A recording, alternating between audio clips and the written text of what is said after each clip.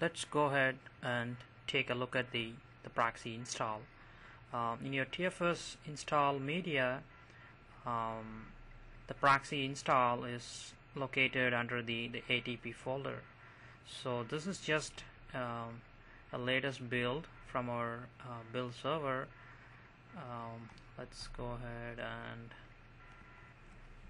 kick off this setup.exe.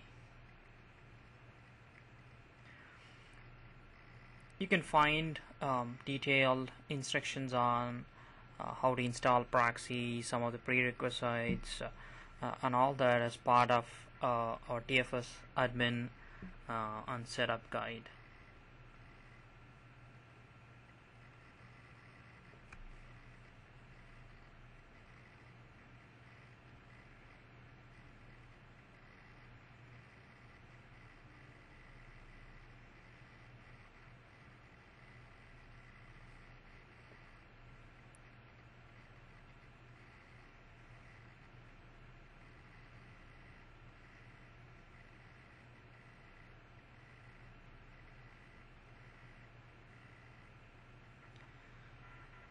Okay, I'm just going to skip the step,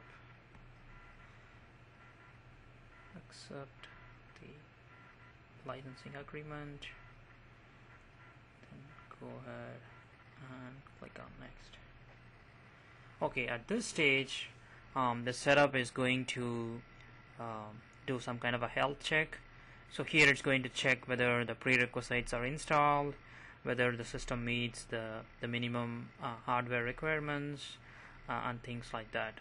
So in some cases, let's say if it doesn't meet a minimum system requirement, the hardware requirements, then it's just going to display that as a warning. You can take an action, just stop there, or you can just ignore and just continue with the install. But there are certain class of validations, like say you need to have IIS 6 installed, you need to have Windows 2003 Service Pack 1. So if those prerequisites are not there, then the install is just going to stop at this step. So let's just give it a few more seconds for the health check to complete.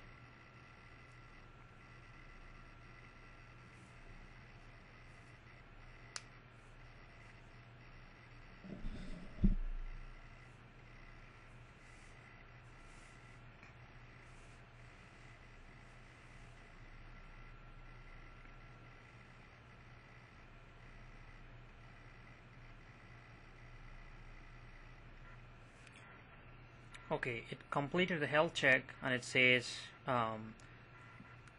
it detected some warning. Let's go ahead and take a look at